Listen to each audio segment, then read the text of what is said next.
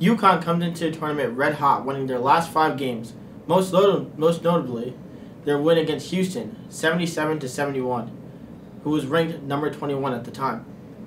So with the regular season coming to a close, and the season being really harsh with a bunch of gruesome injuries to Tyler Polley and Akooka Cook, I just want to know about your thoughts on the season, especially with the 4 overtime losses, 3 in double overtime. I just want to know how you guys viewed this year. Well, for me, I predicted before the season that there would be a 21 team and just miss the tournament. It looks like I'm actually going to be right about that, but this team is so much better than I expected. They started the season without Book Knight. At the time, we didn't know how good he was going to be, and it was during that time that they had that awful loss to St. Joe's, which, in hindsight, is costing them being on the bubble right now, because they're one of the worst teams in the country, 6-25. But you mentioned that you mentioned the close games: Xavier, Wichita State, Villanova, Indiana. If any of those games go the other way, we're talking about UConn, potentially already being, a tournament team if a couple of those go the other way. But they didn't, so, they have to win the tournament basically to get in. But, to do what they've done without a Cook, without Tyler Polley, has just been incredible to me. 6-1 since the Cook injury. And, the growth of the freshmen have been great. The growth of Whaley. And they're just a better team than their record shows, 19-12. But they have the talent to compete with any team in the country. So I've been very, very pleased with this season. Yeah, before the season I predicted that they would make the tournament and that they'd have 22 wins. So I'm a little below that. But if they have a good week this week, they can help me out, make me look a little smart. Yeah.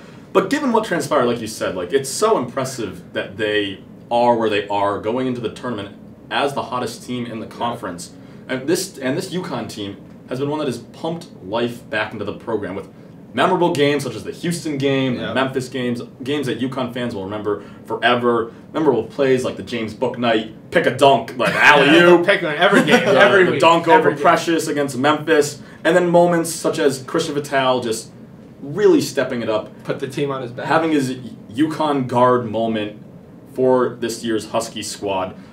I know personally, as a senior, this is a season that I'm definitely going to look back on fondly. And I think UConn Nation will look back on this team much like they look back at the 2013 team that was banned from the postseason because of the APR scores. Right. Had nothing to play for. They still won 20 games. They would have been in the postseason. A ton of guys transferred out from the national championship team, but they tried hard. They played hard. They won the love of the fan base back. And that's how this team is going to be remembered. I agree. So transitioning from the past and looking forward to the tournament, UConn is set to face Tulane Thursday at 3 o'clock in Texas. What are you guys looking forward to most in the tournament, in the AAC tournament?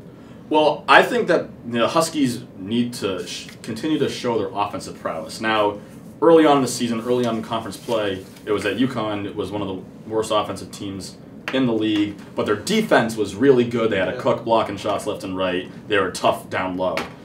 Now, since a Cook has gone down, the opposite has been the truth.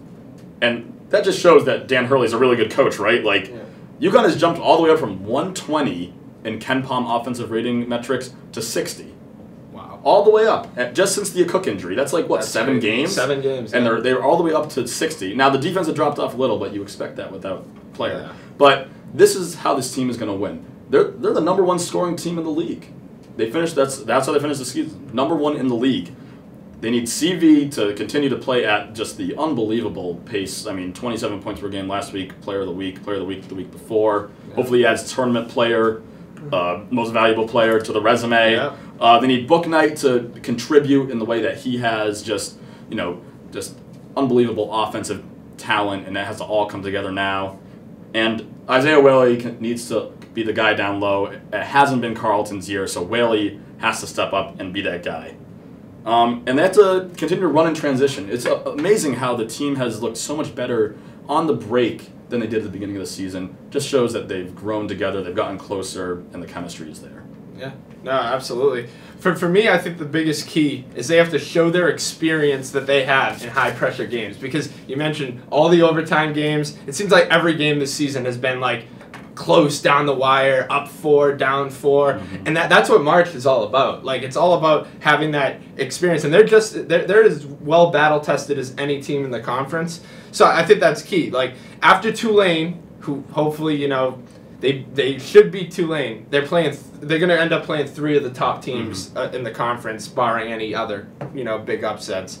And UConn is either beaten or, you know, pushed to the brink all the top teams, Houston, Cincy, Wichita State. So they played really close games, and I think that definitely helps because, like, you know, say they get in a situation where they're down 2 with, you know, a minute 10 left to go. They've been in that situation a lot of times this year, and that type of experience, that's what matters in March. So that's the key for me. And what's important about that is they were in that situation early in conference play, and they lost all those games. Now they've been winning all those games, so they know how to win. Dan Hurley said that this team has figured out how to win those tight games. Exactly. So with that, who do you think would be an X factor for this tournament? It's CV. It's CV. He's the heart and soul of the team. And Hurley said, like, 6 or 7 weeks ago that he flipped a switch. Like, he turned it into another gear, and that's coincidentally when the team started picking up. Like, they're 9-3 in their last 12. Obviously, they won 5 straight. He's been phenomenal during that time, averaging almost 25 points over that win streak. And, you know, and he's been fantastic this season, but this week will prove if he's that guy or if he's just a really good player. Like, he will be remembered for this week when they look back on the time. Like, if he can put together like a UConn type run, like a 2011-esque run, win 4 games, 4 days, it'll be like Ray Allen, Rip Hamilton, Shabazz, Kemba, CV. Like he'll be up there in that type of conversation if he could put together this. You know, and, you know, whether he does that or not, we'll have to see. I think he has the talent. He's one of the most well-rounded players in UConn history. You know, steals, assists, points. He does it all. But, you know, he needs to be the guy. The X factor is going to be is the referees. Because if they got a tight whistle, really? No. If they have a tight whistle all tournament, this team is going to struggle. Yeah, they only have 8 guys. They only have 8 guys, right? 7.5. They got to play 4 straight games. Yeah, 7.5, as Coach Hurley says. Yeah. But they have to stay out of foul trouble. They have 2 big men. That's it. And if they go down, then they're just going to get beaten up inside. So they have to just, you know, play good defense without being overly aggressive. And they've done a good job of that. You know, they've had a short rotation for a few games now. They've done a good job of that.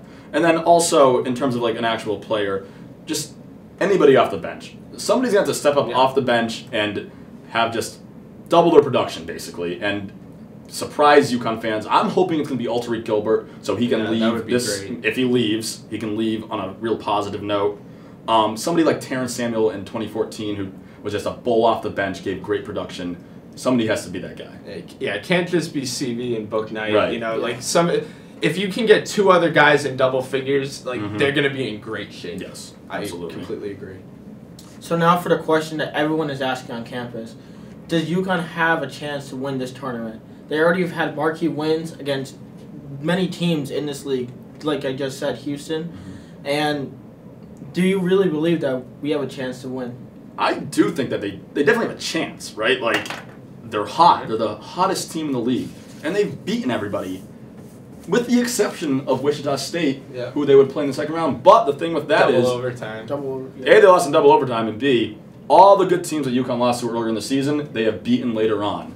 That's true. With the exception of Wichita State, because they have to play them twice. Yes. So, if the pattern is holding true, then UConn will beat Wichita State, and then hopefully get to face Cincinnati for one final matchup. There's been many memorable AAC tournament games against Cincinnati, of course.